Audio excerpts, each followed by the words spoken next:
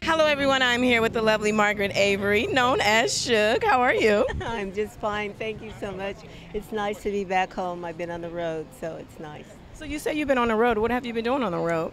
I did a play called Gin Game, a 2-character play in Shreveport, Louisiana, and oh boy, it's a good play, but it worked me, Lord have mercy. Oh wow, oh, wow, you're tired now, huh? Well, I'm perked up for lupus. And why are you perked up for lupus? What brings you out for this Well, event? my character on Being Mary Jane has lupus, Helen Patterson, and that's how I got involved and interested in the disease. I didn't realize that so many African American women are afflicted with this disease, and it's pretty cruel. And you'll see on Being Mary Jane, sometimes I have symptoms, sometimes I don't.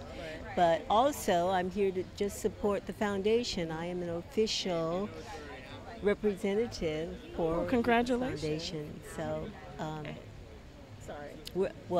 so we're going to start trying to raise money and get this research going because it seems like it's genetic. That's what I've been hearing tonight, and we just got to get it under control. That's a great cause. And are you working on anything else besides Mary Jane right now? Any other upcoming projects? Not this minute. I'm trying to rest. Being on the road gets kind of tough for Grandma.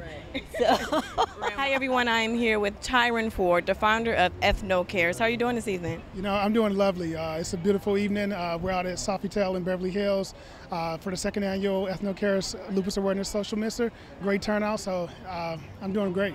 Can you tell me, what's the passion behind this organization? You know, my wife actually is battling lupus, and so I just felt it was my duty to create a platform to be able to use our voice to create awareness for this disease. A lot of people don't know that lupus is actually more common than cancer and AIDS, and it's really common in the African American community. So I just felt that I wanted to do an event to get people out, get the conversation started, if you will, and really collect proceeds that go directly to lupus research so we can help find a cure.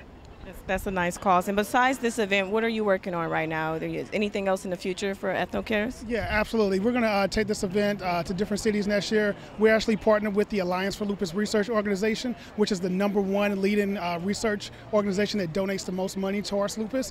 And outside of that, I also have a multimedia company, which is Ethno Multimedia Group. We have Ethno Nightlife, we have Ethno Candy, I'm part of Studio Malibu, media director for a private jet company, Dream Flights International. So I got my hands in a couple different pots here. But again, my heart is with Ethno Cares, and I make sure that it's just part of our portfolio. Jack of all trades. And where can everyone keep up with you and Ethno Cares and everything else you're working with? Absolutely. So we actually have our site, which is ethnocares.org. If you want to support, you can donate, you can join our team, you can get involved. We're on Facebook, Twitter, Instagram, LinkedIn at Ethno Cares. All right. Thank you so much. Appreciate it. All right, everyone. I'm here with Ink Monstar. How are you doing this evening? Doing amazing. What brings you out this evening? You know, the event behind me, the logo behind me, and this hand signal right here, that's why I'm here tonight. And are you supporting? Do you have anyone in your family that has lupus? Most definitely, but I've heard about it the past couple of years and stuff like that. And you know, majority of the women get it. And my grandmother passed away in '09, and she passed away. I think it was too lupus. I think it was. And I have a question. Why do you call yourself Ink Monstar? Is it because of all the tattoos you have on your face? It's from the monster inside me. That's where it's from. So you're a scary person? I'm not a scary person. I'm a loving person. I got a lot of pain, a lot of stress that I've been through. I express the tattoos on my skin in a positive way. You know, I'm a hard worker person. I'm a loving family person. And the tattoos is not to harm nobody. It's not to be a mean person or anything. It's just expressing my way in a different way, ink way. Okay, understood. And last question, what are you working on right now? Any upcoming projects? Oh, yeah. I'm working on In Ink We Trust. It's coming soon. Just know that.